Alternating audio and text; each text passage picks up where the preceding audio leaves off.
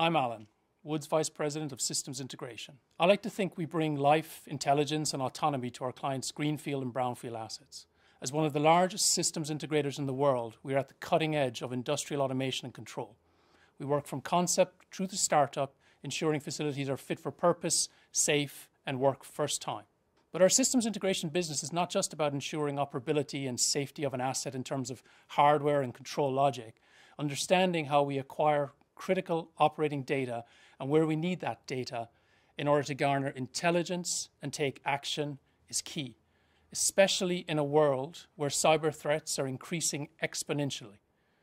While the interface between operational technology and information technology has a huge amount of opportunity, there is also a huge risk. Our expertise to navigate this is essential and unmatched.